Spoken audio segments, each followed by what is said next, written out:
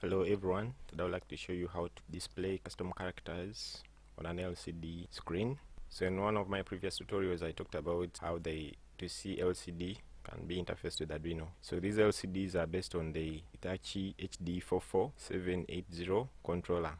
And this kind of controller has two types of memory. There is what they call the CG-ROM, which is the character generator ROM. This kind of memory is non-volatile and therefore it cannot be modified. That is where those ASCII character fonts are stored, and they are the ones which are used for displaying normal messages. Then there is also the CG-RAM, which is used for storing user-defined characters, so it is volatile and can be modified. However, the problem with this kind of memory is it is also limited to only 64 bytes. So for the kind of display we are having here, you only have to use a maximum of 8 user-defined characters that can be stored in this kind of memory. So if you look closely at this kind of LCD, you'll be able to see some little rectangles, and these rectangles are the ones where you can be able to write those characters. In those rectangles there are some kind of 5x8 pixel grids. So each character is defined in 5x8 pixel matrix. Here you can see this is the LCD display, and you see those small rectangles inside here. If you expand the rectangles, each of those rectangles has other small rectangles, and those rectangles, each of them is representing an individual pixel.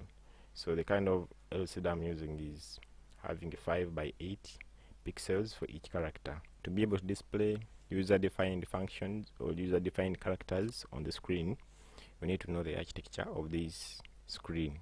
So to simplify our work, we are going to be using some simple tool. I call it the LCD custom character generator. So this is our LCD custom character generator tool. I'll put a link in the description below so that you can be able to access it. So in other words, this tool will be able to show you each of the individual 5x8 pixel matrix represent a given character that you want. Then what makes it even better is that it also gives you a sample sketch of the kind of code that you are going to be using to display the code on the LCD.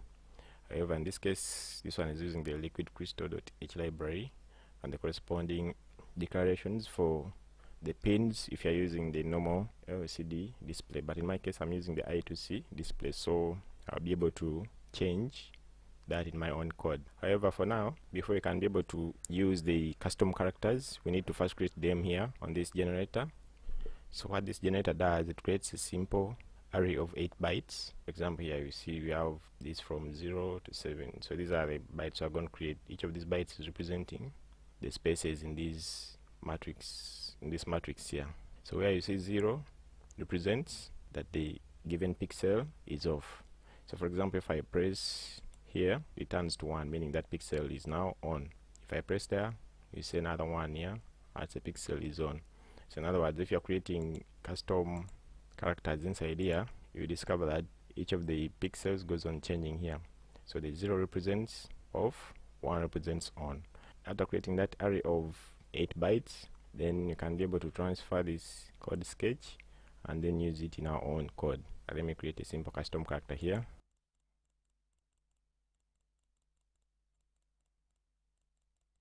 So I've created one custom character here. This is a sound symbol. If I want to use this or to display this kind of character on my LCD screen, I'm going to just copy this code here. So you just copy the whole of this code and paste it in your Arduino IDE. I pasted it here, but of course I will change the leading libraries because remember I'm using the I2C LCD. You have to include the wire.h library for I2C communication and then the liquid crystal I2C.h. Okay, then here you declare the I2C pins as shown here, and this is my custom character. You can change this one from custom character. You can call it I call it sound. Okay, these are the 8 bytes that are making up the sound character.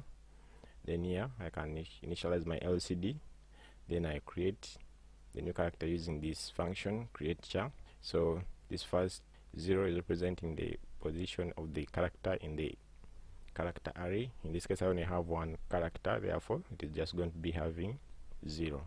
So I've changed my character before to sound, so I need to change it here, sound. After the setup, then I have to print the character. I want to print the character on the screen, so I'll just set my cursor at 0, 1 and then use the write function to be able to display the character on the LCD. So after here, you compile and upload, and you can be able to see your character on the screen. Okay, let me try another character here. So just clear here.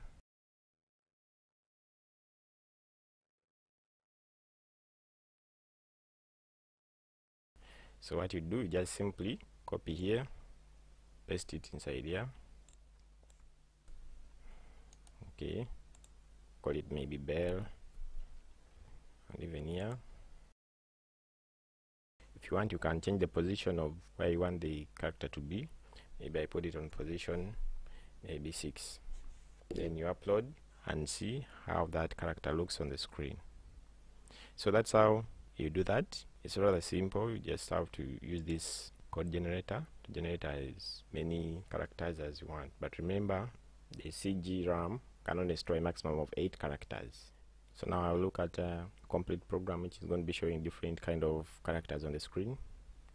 So as you see here, we have the characters. Here we have the heart, the bell, the alien, a chick, speaker, sound, skull, lock. So these are 8 characters. Now as I'm using all the character spaces that I'm supposed to be having on this LCD. Remember, we said it has to have a maximum of 8 characters because of the limited RAM. Then you can come here and use the create char function so that you can be able to create the new characters. And remember, you have 8 characters, so you are going to be using from 0 to 7. If you want to print the characters, remember you are going to be using the write function. So what you do, just use the write function and the position of the character in the array. So this is the simple code. I'll just upload it and see what it looks like on the LCD display. So all the characters will now appear on the LCD as has been programmed here. Hope you've learned something new and have been able to clarify on a few aspects of how to create the custom characters. Thanks for watching. Don't forget to subscribe to my channel and to like my videos and to watch my other videos.